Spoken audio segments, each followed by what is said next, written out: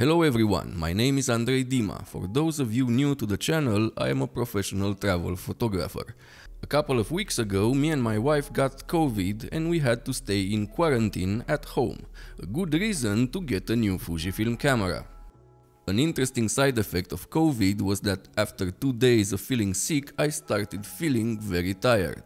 The fever and other things went away, but I felt very tired. Even editing a couple of photos was exhausting, very weird. So, after watching too much Netflix, I tried reading but could not concentrate, so I started to get bored. And, like any bored photographer, I started looking at new gear. But a small voice in the back of my head said, "You already got a new camera and a bunch of lenses, stop what you are doing, you are going to regret it." I thought about what the small voice said and I said, "Yes, you are totally right." And then, because at some point I wanted to get an old Fujifilm camera to see for myself if the colors of the X-Trans 1 and 2 are so much better than my X-T4s, I told the small voice, "But what about old gear, cheap vintage looking old gear that works with our lenses and we can get to play with them around the house, stalk the neighbors and photograph tourists on their romantic vacation, of course, all this from the balcony." After seeing my dilated Puss in Boots looking pupils from too much green tea, the small voice said, "Sure, that seems reasonable." So I went online, started to do a bit of research about older Fujifilm cameras and then started to search for some models.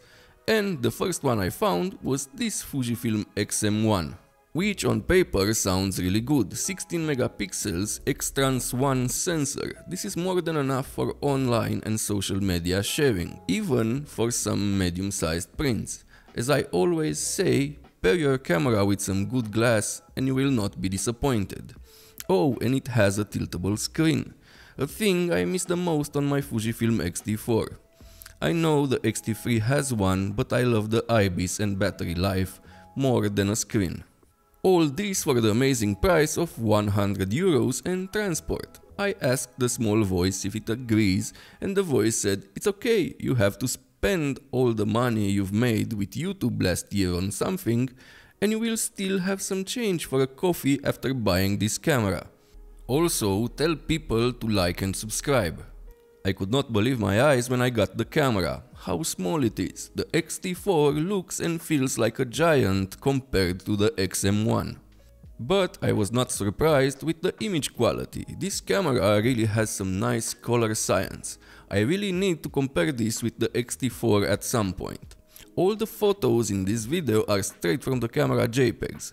Look how good they look for a camera this old. Rich, vibrant colors, good contrast and details, all this helped by the one and only Fujifilm 35mm f1.4 and the Travel King, the 18-55. I know it doesn't have an EVF, but for the price, I don't mind it. And the screen is bright enough to take photos outside.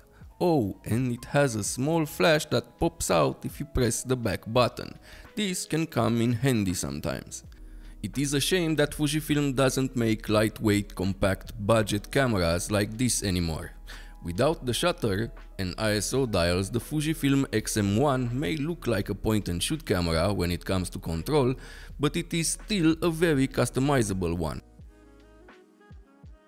The top thumb wheel is dedicated to shutter speed, the back one to aperture, and you can add the ISO to the function button. All this if you use manual mode. I started making this video when I was sick but finished it recently. First, I didn't want to share it, but it was time to try something different than my usual content on this channel.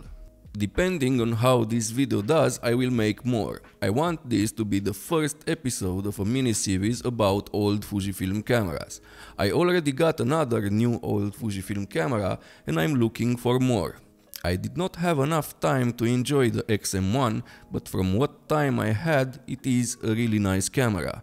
And from what I saw online, it was very underrated.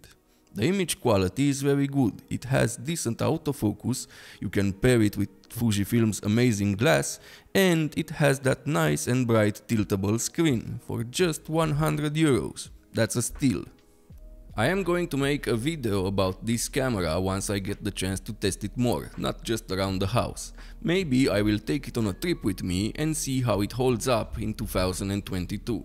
I hope you enjoyed this video. If you did, like and subscribe. If you want to support the channel more, check out my presets pack, buy me a coffee or use the links in the description. And now, scenes from our next episode.